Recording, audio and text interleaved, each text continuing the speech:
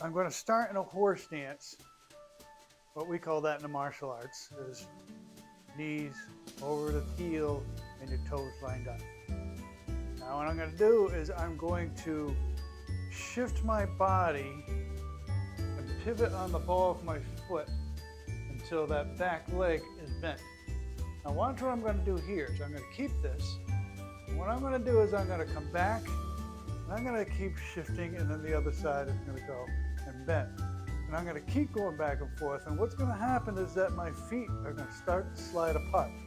You go as far as you can, as long as you can keep those knees bent, but the goal is to get to the point where we can keep that leg straight on the ball of the foot. So I'm going to come back, and I'm going to turn.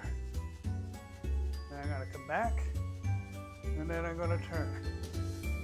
I'm going to keep going until at least the leg is almost stretched. Depends on how much room I have in my living room.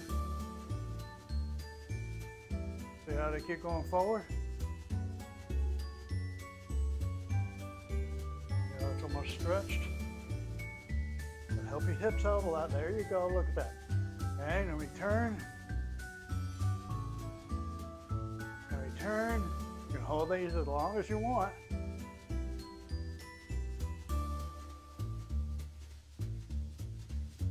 There you go.